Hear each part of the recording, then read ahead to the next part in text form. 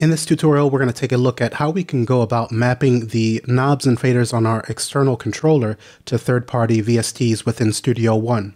Now this tutorial presupposes that you've already set up your external controller. I have an older tutorial on that, but it's still relevant. You can click on the link up above if you need to set up your external controller to map the knobs and faders in Studio One. But really quickly, if we come to the Mix console and show the external devices panel, you can double click, find your external controller, double click on it. You should have a window similar to this. And then you would click on, you'll have a button for MIDI mapping or MIDI learn.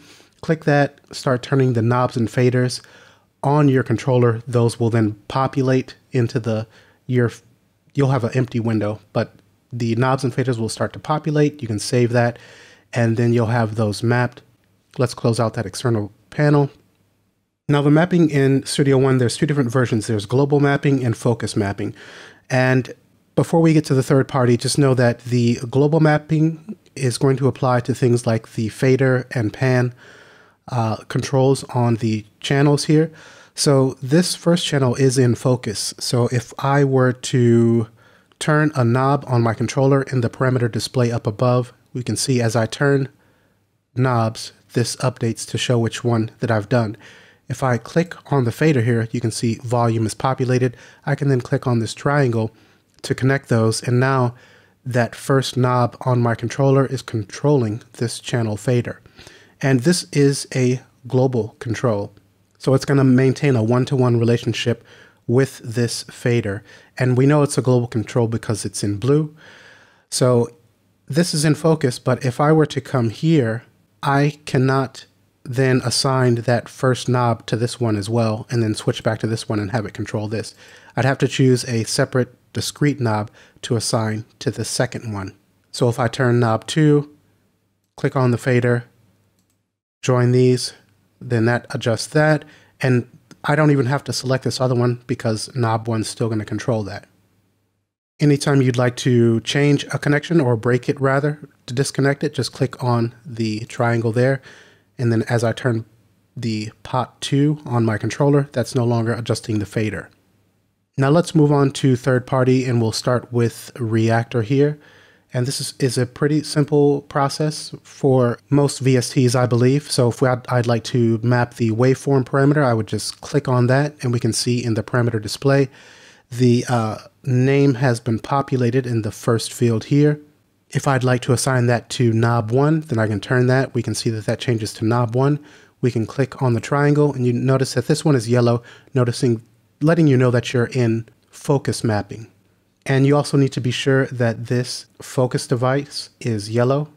So now when I turn that first knob, I am controlling the waveform parameter in form.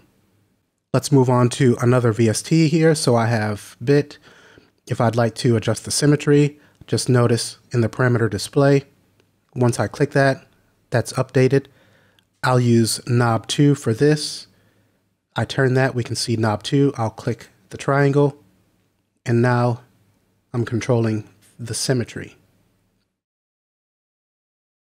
And if we come back to the form, just notice that when I turn knob 1, we are adjusting the waveform parameter, but the fader is not being moved because the focus mapping is going to override that global mapping. But as soon as if I turn the focus off, notice that the global mapping takes over and the fader is being adjusted.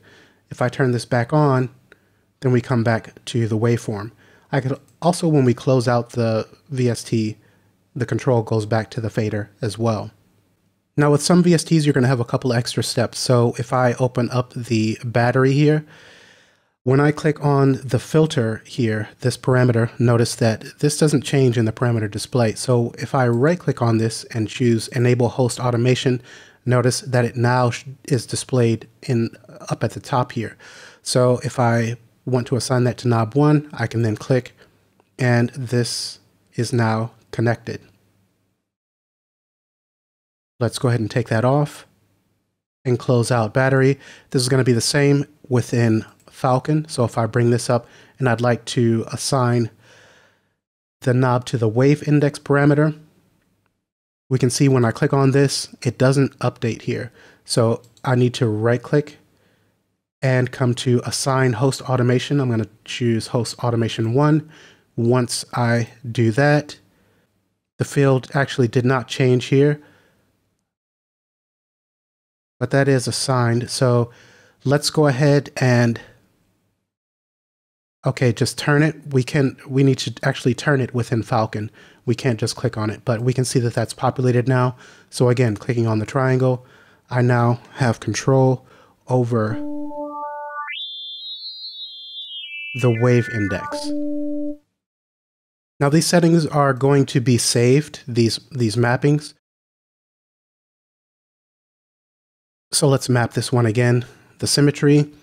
So even if you work on a different song, then this is going to be retained. So if we close that out, let's come to the start, create a new song.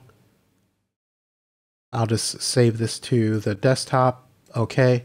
And let's bring in the bit. I'll turn the knob 1 and we can see that symmetry is being controlled in our new song as well. So that setting has been saved.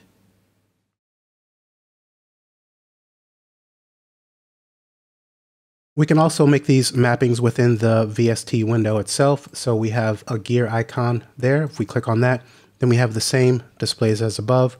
So if I were to click on the feed, we can see that that populates there. I'll turn knob 2. Notice that that changes and it's been joined or immediately. Coming to the amount, that's then populated. I'll turn knob 3 and let's connect that. And we're adjusting the amount. So just another area that you can use to make these connections. And the last thing I'll mention is that we have a couple of different modes here.